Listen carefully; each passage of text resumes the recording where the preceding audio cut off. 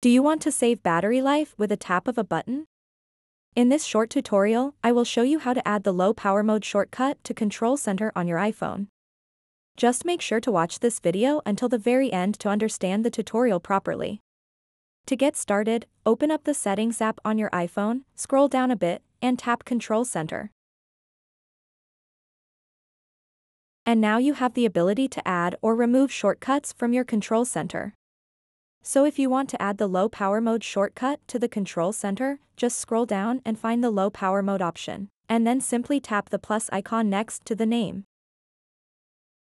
And now that shortcut has been moved to the included controls list, which means it can now be accessed in the Control Center as a shortcut.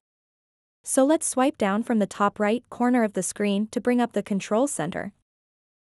And as you can see, this battery icon over here is the low power mode shortcut. You can simply tap on it once to activate the low power mode, which is indicated by the yellowish hue on the battery. If you want to disable low power mode, just tap on it once.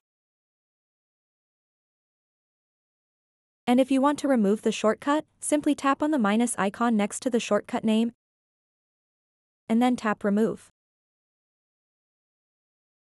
So that wraps up this tutorial.